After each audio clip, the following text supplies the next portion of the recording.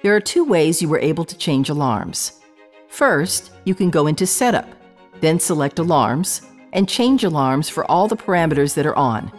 If you have to change one particular parameter, you just need to press the high-low value on the screen.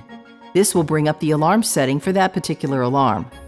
The OneTouch Alarms button is a quick way to change all of your alarms based upon your patient's baseline vital signs. Press OneTouch Alarms to select a new alarm value. If you select Set Up Alarms, you are able to choose the percentage you want your alarms to change to from the baseline. Note: be aware that the default percentages for OneTouch alarms are 20%.